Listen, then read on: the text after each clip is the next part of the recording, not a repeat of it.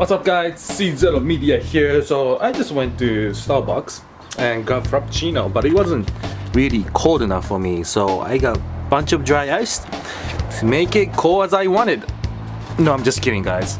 Today I'm gonna be removing the sound deadening in the FD. So by sound deadening, I'm talking about this crap here, this here, all that stuff up here.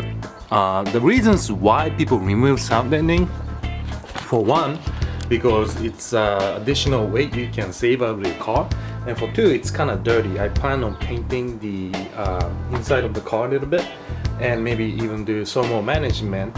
So sound deadening is one of those things I don't want in my car, and today I'm gonna be removing it using dry ice. There's a bunch of ways you can remove sound deadening.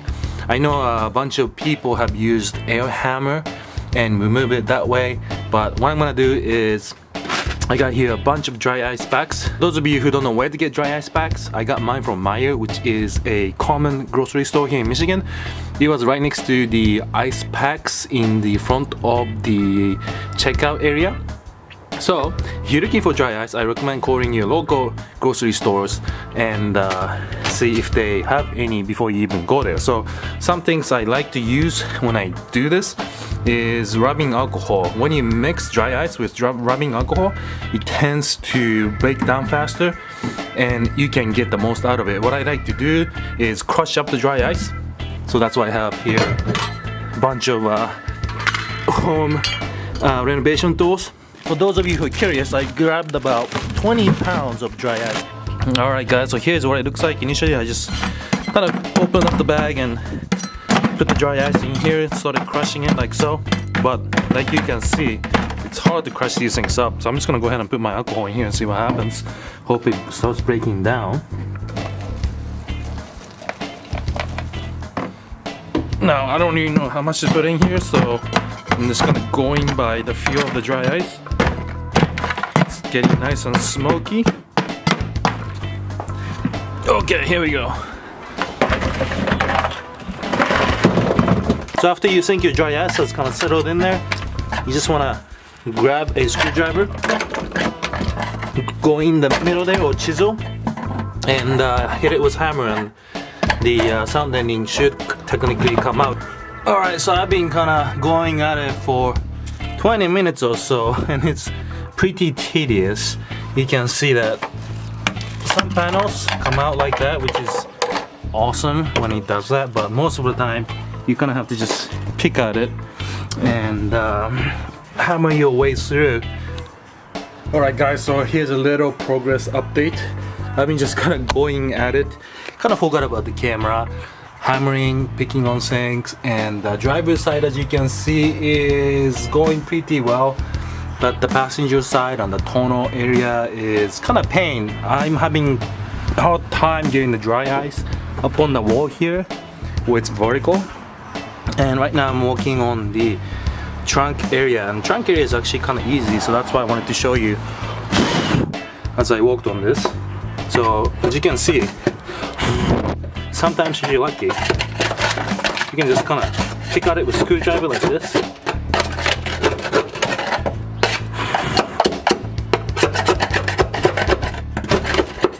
And it'll come out. It's quite satisfying when it comes out in big pieces like this. And this, guys, is what it looks like when I do the sides.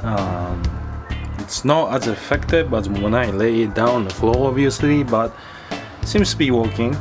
So let me know if you guys know any better ways of getting the side sound deadening off for my viewers in the future. But this, what's going on guys? So this is actually day 2 of sound deadening removal on the FD.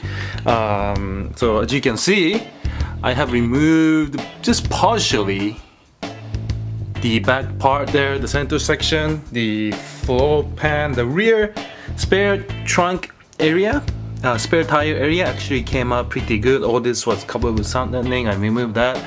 This here where the AccuSamp sits have come out as well.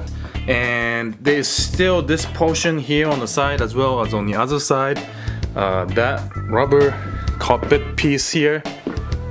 This on the left and on the right has to come out. and as well as all this vertical surface on the transmission tunnel has to come out.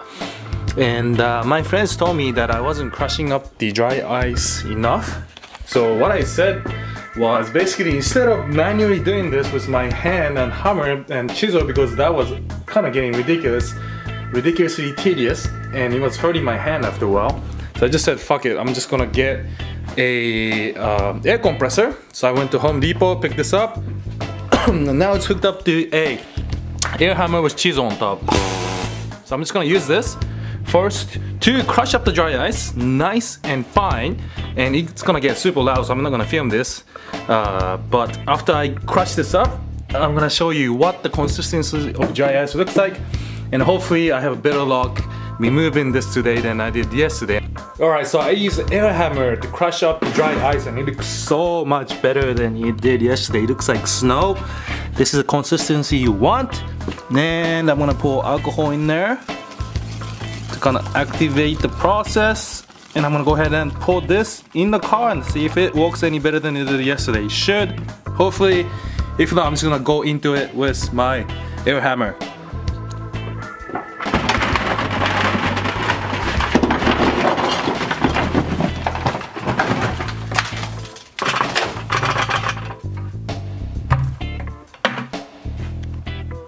So I don't know if you guys can hear this, but it's making this cracking noise, and that's exactly the type of sound you're looking for.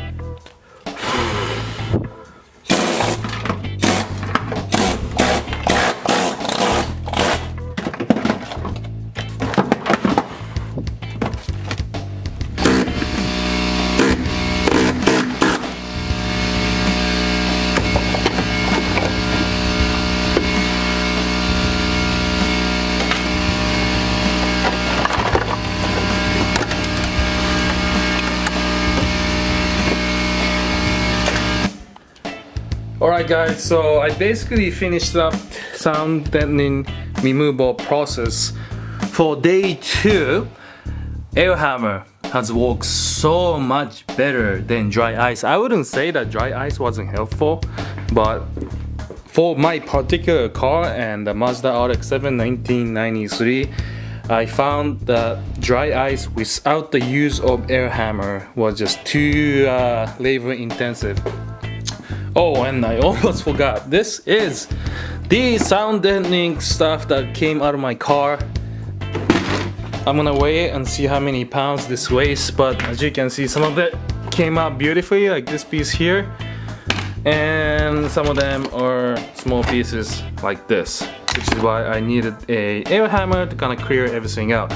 But this trash can is actually quite heavy. It's gotta weigh at least 5 pounds, maybe more than 10 pounds maybe. If you have air hammer, I highly recommend that you use it. Even if you don't have one, I would still recommend you buying an air hammer because it just makes the job so much easier. The orange line I bought from Harbor Freight, and the air hammer I also bought from Harbor Freight.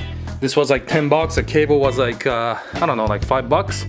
Really good stuff, but I heard bad things about Harbor Freight air compressor, so I would stay away from that, just from what my friends have told me and what the internet has told me. And that's why I went to Home Depot and got the Husky air compressor instead. This ran me about $220. I was considering getting the 33 gallon version, but I figured 20 gallon should be okay because I have all these electric power tools for now. And the only thing I'm going to be using air compressor for is things like air hammer, nail guns, and painting, which is another reason why I bought the air compressor, because I'm going to be painting the inside of the car and under the hood after all this is cleaned out. So what I'm going to do next is basically just go in here and clean up all these little pieces left behind. I'm still not finalized on what kind of paint I'm gonna be using to paint the inside of the car, but cleaning up the inside of the vehicle is my next step. So thanks again for tuning in, guys. Air hammer is the way to go, at least for me, with sound deadening removal. Thanks again for watching my video. Let me know if you have any questions, and I'll see you in my next one.